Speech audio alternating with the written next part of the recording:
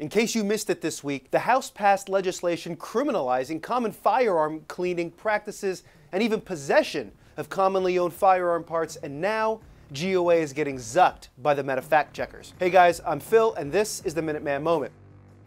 This is the second time GOA has been censored by the anti-gun fact checkers over at Meta, formerly known as Facebook and someday known as our overlords, in just the last 6 months. First, they claimed the ATF didn't have an illegal gun registry, which we proved to be false. They do have a registry, and you can check out that mini-series for more information. Now the fact checkers say the House passed H.R. 7910 doesn't criminalize cleaning your gun, even though the bill defines commonly unserialized gun parts as ghost guns and bans you from assembling those parts into a functioning firearm, like after you disassemble and clean a gun. So let's break all of that down for the fact-checking bird bots over at Meta. Title 3 of H.R. 7910, the Protecting Our Kids Act, bans cleaning guns like an AR-15 for the first 30 months of enactment. What's worse, after 30 months, those same common gun parts that aren't registered with a serial number are banned. First, I want to talk about the first 30 months. First, the bill would regulate gun parts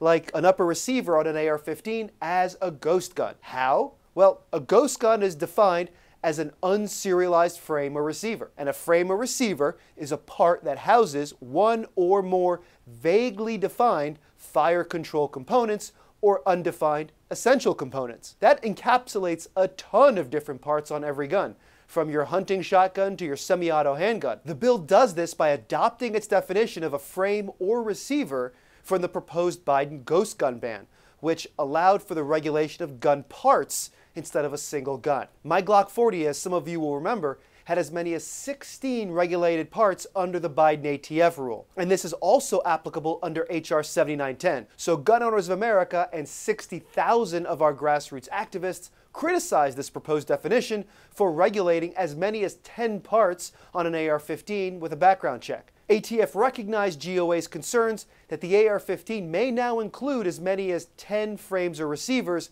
and they revised their definition before issuing their final definition. This allowed them to avoid the regulation of gun parts, and ATF decided instead to focus only on one housing or structural component for a given type of weapon. H.R. 7910 then prohibits anyone from manufacturing a ghost gun. But get this, manufacturing firearms includes anyone disassembling, cleaning, and then reassembling common gun parts back into a functional firearm. So there you have it. Your unserialized gun parts are now ghost guns. And if you disassemble them, clean them, and try to put them back together, you've run afoul of the ban on manufacturing a ghost gun. Take that, Meta. But what about that ban you mentioned? Well, the bill's goal was never to help you maintain your firearms in good condition. H.R. 7910 was always about mandating, serializing, and registering of common gun parts under the threat of gun confiscation. It's always been about that. If you don't serialize your gun parts within 30 months,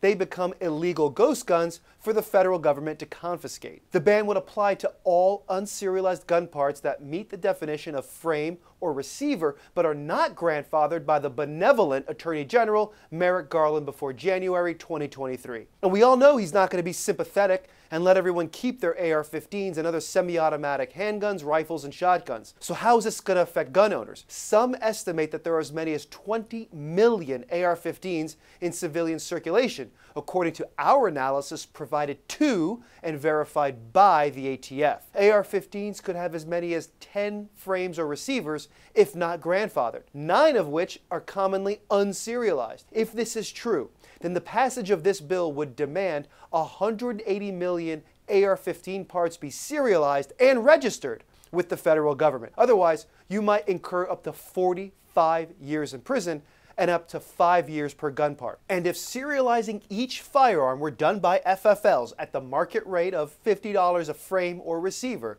an individual could keep their AR-15 for the cost of $450. That's on top of what you already paid for it. And at that rate, it would cost the American people $9 billion, with a B, to serialize and keep their AR-15s, free from this supposed ghost gun ban. The costs of applying such a regulatory ban on the hundreds of millions of other firearms in circulation in the United States is unimaginable and would likely cost gun owners hundreds of billions of dollars. And this might be the most important part of all. Not all of the parts that qualify as a frame or receiver under this rule are even able to be serialized in accordance with the ATF standards, like magazine catches, slide locks, buffer springs, extractors, extractor depressor plungers, and more on Glock and AR-15 type firearms. This means that under H.R. 7910, some essential firearm parts would receive a blanket ban, eliminating America's ability to maintain functioning models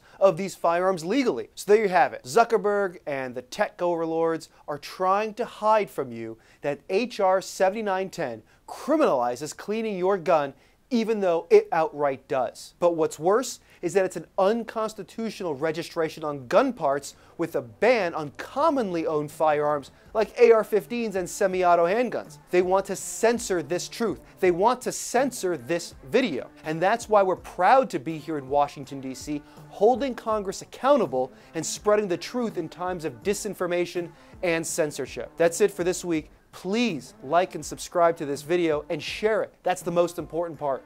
Don't let them hide this from everybody. I'm Phil, and we'll see you next time.